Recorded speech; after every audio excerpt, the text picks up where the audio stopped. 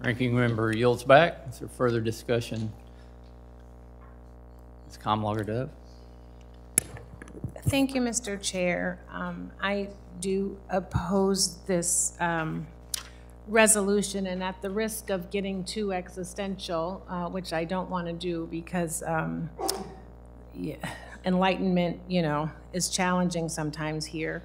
I just think it's really important that we not get caught up in what a person wants, what industry wants, because it's not about that. It's not about what ranchers want, it's about coexistence.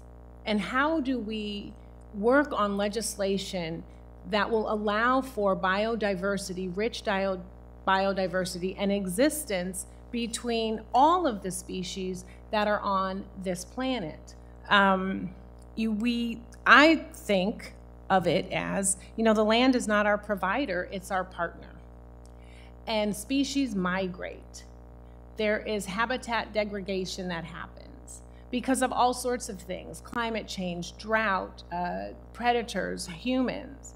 And what are we doing to actually allow for rich biodiversity and species protection without undermining those things? And there has to just be a better way that allows for, truthfully, more bipartisan discussion about what it is that we want to achieve and what we're trying to do. I heard my colleague say, where are we trying to go? I don't know that we're trying to go the same place.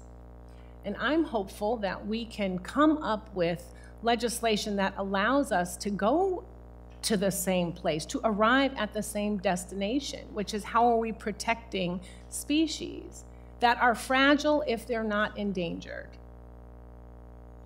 How do we protect populations that are fragile if they're not endangered?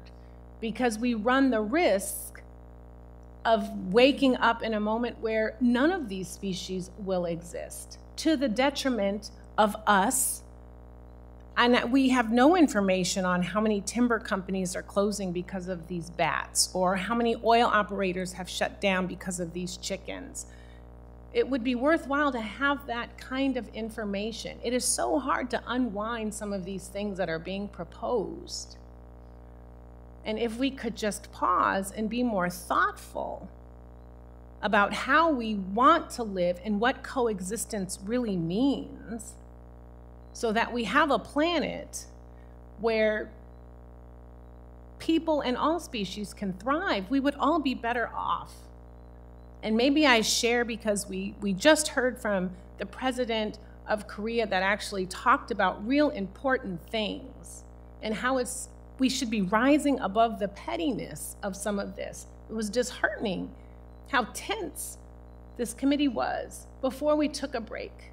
And can we just reset and think about what biodiversity and species protection and partnering with this planet should look like? Not for the benefit of a few, not for the benefit of industry.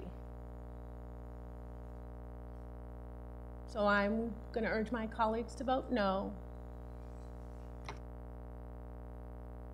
Lady yields back.